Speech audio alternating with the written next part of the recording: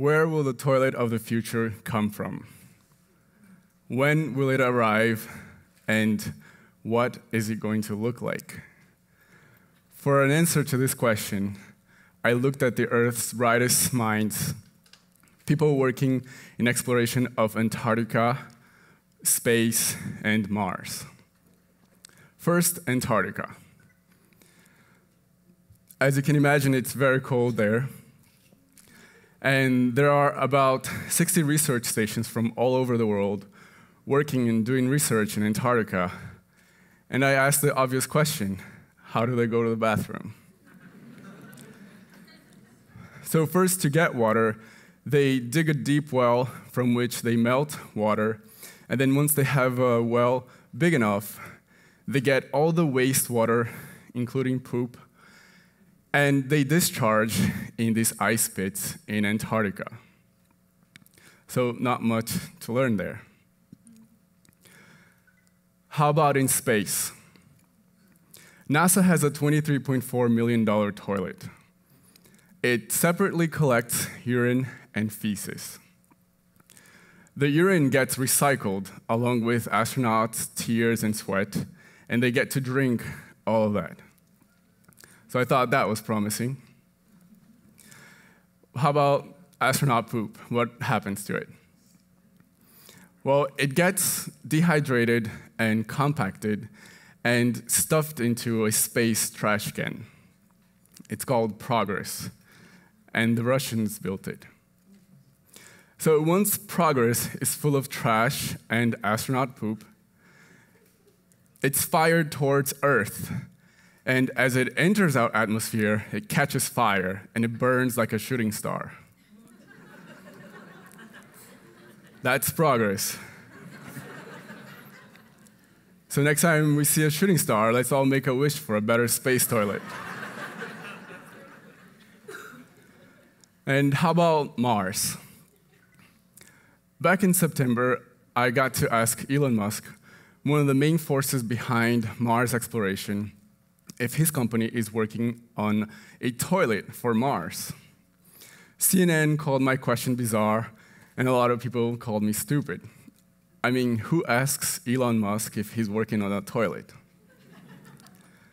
The same person who read the NASA technology roadmaps, technology area number 6, section 1.3.1, which says that NASA is looking for a better space toilet. And to get to Mars, we're going to have to develop one by 2021. And if we're going to be self-sustaining in Mars, we're going to have to figure out a better toilet. But what's wrong with our toilets? Why can't we just bring our toilets from Earth to space? The fact is that it's not only space toilets that need to be improved. It's the toilet that you and I use today, including in this very same building. To learn a little bit more about the shortcomings of our toilet, I wanted to share with you 4 experiences that happened to me this summer. The first is the Summer Olympics in Rio de Janeiro. And I'm not sure if you guys remember, but the whole world found out that the waters of Guanabara Bay was contaminated with sewage, and that any athlete that swam in there risked getting sick. I wonder how many of you know about a triathlon that happened in Washington, D.C. Shortly after that, there's a river called Potomac River in the nation's capital, right by the White House. And this triathlon competition, swimming portion, was canceled for the same reasons as Rio de Janeiro. That is, too much fecal matter in the river.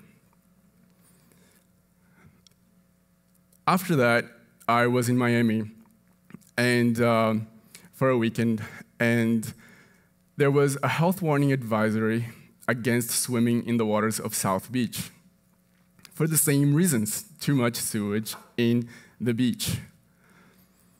And earlier this summer, I was here in Cancún, and I swam from Cancún to Isla Mujeres.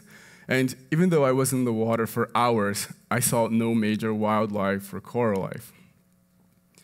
So why is there so much sewage in all of our waters, no matter where you are, rich or poor countries? To learn a little bit about that, we need to understand where our modern sanitation system came from. And we have to thank London and the Industrial Revolution, because that's when a lot of people moved in from the countryside into the city of London. And back then, in the 1850s, there were a lot of cholera, typhoid, dysentery, and hepatitis outbreaks, because when the wash closet came together, people didn't know what to do with all the waste water. So they just did septic tanks. But then, since a lot of people started getting sick, the city leaders had the brilliant and expeditious idea of channeling all the wastewater into the Thames River, and that's how our modern sanitation system was born. In fact, sewage comes from seaward, or towards the sea. So the fact that today, in most cities around the world, we have sewage in our rivers is no accident. It's by design. But one of the most harmful shortcomings of our modern sanitation system is that it wastes a lot of water. The bathroom in your house is the single largest user of water in your household, as much as 30%. Since the 1850s, we haven't really improved sanitation. We have lacked innovation in this area because we stopped thinking about it.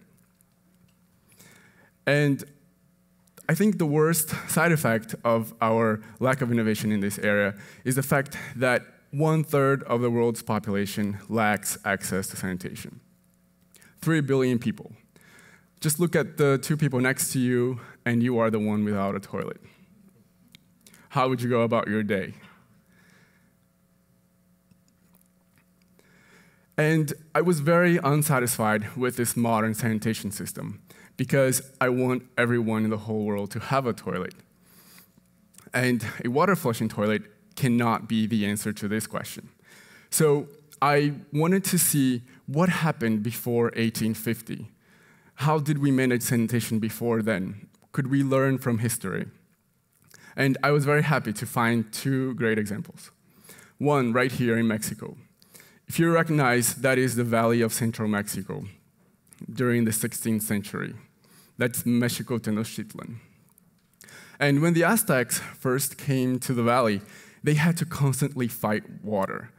First, because it was always flooding their land, and second, because brackish water was mixing with fresh water.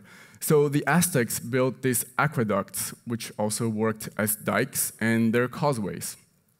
If you look in the middle of the picture, that's Mexico Tenochtitlan, but in the beginning, it was just a couple of little islands in these shallow lakes. And so the Aztecs had the ingenious idea of building chinampas, which was a technology in which they staked out piles into the shallow lake bed, and they would backfill it with mud and aquatic plants. And that's how they raised themselves above the water level. When the Europeans arrived, they were mesmerized at Tenochtitlan and how clean it was and how fertile the land was. And the chinampas were also used for plantations. In Xochimilco, they are there to this day. And so what did the bathrooms of the Aztecs look like? First, they were very clean. They had temazcales and steam baths twice a day, but they didn't have private bathrooms. There were instead community restrooms in each of the canals. And what they would do, they would separately collect urine and feces, just like in the space station. The urine had many uses, like tanning hides. The feces were collected also in pottery and mixed with limestone or firewood ash. Once the pots were filled, they would then be taken by canoes to the farmlands where they would be used as manure. That's right. The Aztecs used human manure to fertilize their fields. But they weren't the only ones. If you look throughout history, the Romans have done it through their cloaca maxima, and in Asia, the Chinese have also done it through night soil. What the Aztecs knew, and what we have forgotten, is that there is this thing called the nutrient cycle. In nature, there's no such thing as waste. Every time that we harvest plants from the soil, we're removing precious nutrients. And the only way to restore fertility is through manure. The Aztecs didn't have any cows, so they just used human manure. And the reason that they have been able to do that, and we can also still do that today, is because human manure is a precious ingredient. If we look at it from a first principles perspective, from a scientific point of view, we're going to realize that urine is 95% water. Urine also has ammonia, from which we can get nitrogen. It also has potassium and phosphate. Human manure, the solids, also has 75% water, and then nitrogen, potassium, and phosphate. Those are very incredibly rich nutrients, and if you go into your local hardware store, you're going to buy fertilizer that has exactly those same ingredients. Another example that I found was from my home country, Brazil. And there were also many successfully civilizations in the Amazons back before Europeans arrived, with hundreds of thousands of members. And the way that they managed all the waste, including organic, animal, and vegetable waste, was through this practice called biological charcoal, or biochar. You can produce biochar through these mounds, or also you can do a barbacoa-style cooking under the earth. And biochar is produced like this. You get all the wastes, and then you put in these stoves. And the secret is to have an oxygen-starved environment, at which point you have a pyrolysis. Pyrolysis means that when you're cooking in organic matter, you have an evaporation of gases, and what remains is this charcoal-like substance, which is rich in carbon.